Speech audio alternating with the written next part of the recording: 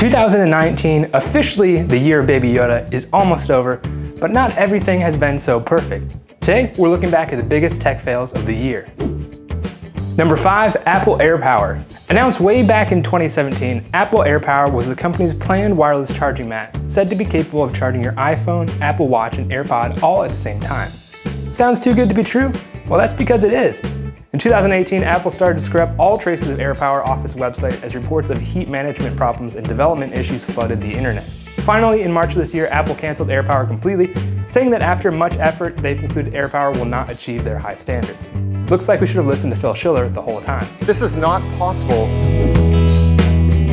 Number 4, Sony a7S III.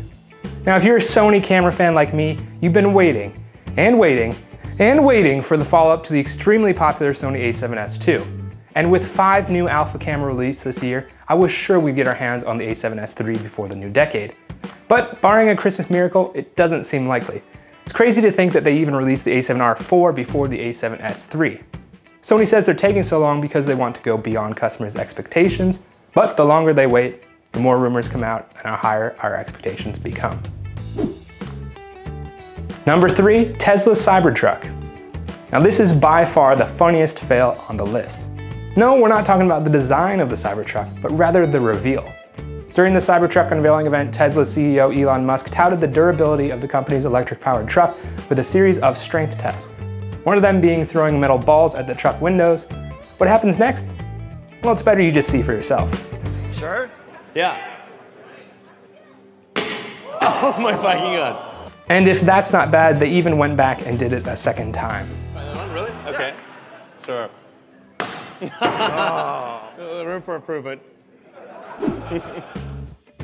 Number 2, Samsung Galaxy Fold. 2019 is the year flexible phones became a feature and not a defect. This year we've seen releases of foldable phones like the Huawei Mate X and the new Motorola Razr, but none as important as the Samsung Galaxy Fold. The nearly $2,000 Android smartphone that can be unfolded into a 7.3-inch tablet was originally set to release on April 26th of this year.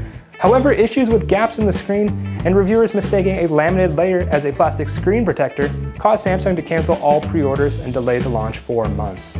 Despite this delay, users still consider it a major improvement over the Galaxy Note 7. And the number 1 fail of 2019, of course, goes to Google. I'm sure you know what I'm talking about. Stadia? No, not Stadia, but Google Inbox, or rather Google's decision to kill the app. Now those of you who didn't use Inbox won't understand, but for us Inbox diehards, the app's minimalist design and easy to use sorting features were the best way to manage our email. It was like the Marie Kondo of email, and why would Google want to kill Marie Kondo? In April, Google decided to shut down Inbox in favor of Gmail, and they've since incorporated a lot of Inbox's features into Gmail, but it's just not the same.